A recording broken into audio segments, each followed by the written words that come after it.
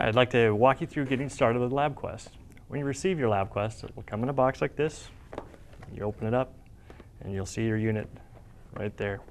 First thing you'll notice, there's a sticker on here that says charge for 8 hours.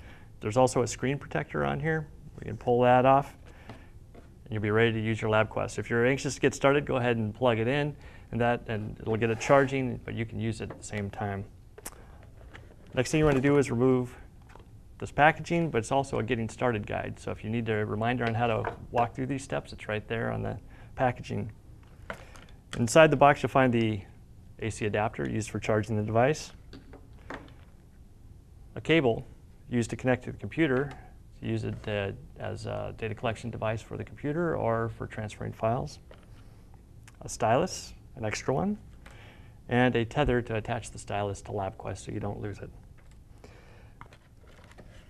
You will also find a Getting Started guide. This is actually full of very useful information. And not only that, it also contains a CD with our Logger Lite software that's used when you want to use LabQuest as a computer interface. It also has a LabQuest emulator, which is great for showing LabQuest in a classroom presentation. It also contains a full user's manual that has additional information that's not contained in the Quick Start Guide.